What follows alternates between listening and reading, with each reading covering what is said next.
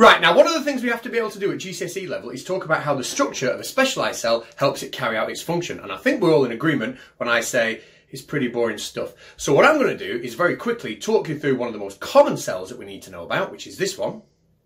Hello, surprise, it's me. I'm a sperm cell, yeah. And then I'm going to sing you the best song about sperm you've ever heard. Yippee, wow, yeah, it's made my day, that has. So the scenario is this: you open up your biology paper and there's a big picture of a sperm there and it's asking you, how does the structure of that cell help it complete its function? We can't answer that question unless we know the function. So what's the function?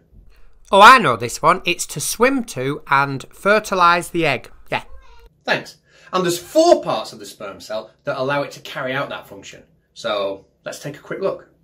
Yeah, alright then, let's do that. Be a big nose ball potato face. It's not as if I've got anything better to do with my weekends, is it?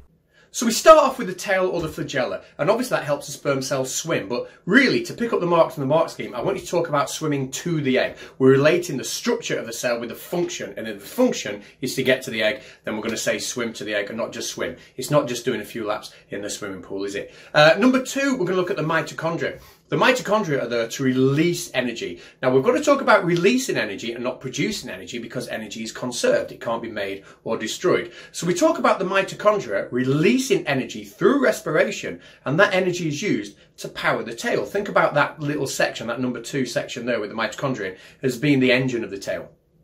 Number 3, we're going to think about the nucleus. The nucleus is haploid. That's a really key word. Get that word. What word was it? Haploid.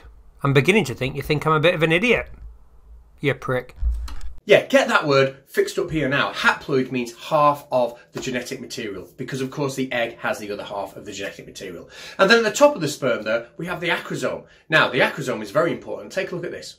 So this picture shows multiple sperm trying to enter the same egg. It's disgusting. Yeah, shut up, whatever. Now, if more than one sperm does enter the egg, that would be disastrous. It would mean that the egg cannot be fertilised because it won't have a diploid nucleus. In other words, just the right number of chromosomes, which in our case is 46. So the egg has a protective coating on the outside, which slows the sperm down, and the sperm can't enter the egg until they get through this coating.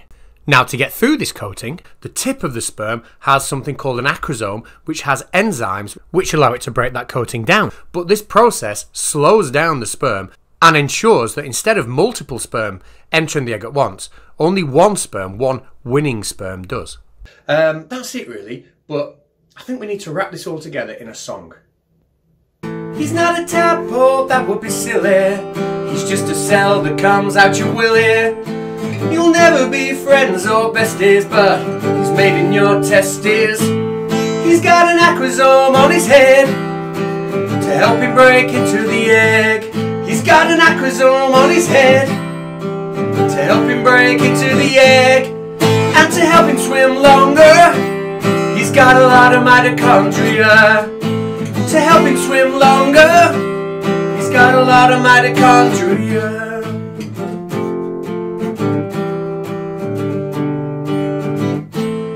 Well, they'll teach you he swims at school, just don't put him in your swimming pool. The first to the egg is a winner, just hope you never see some on your dinner.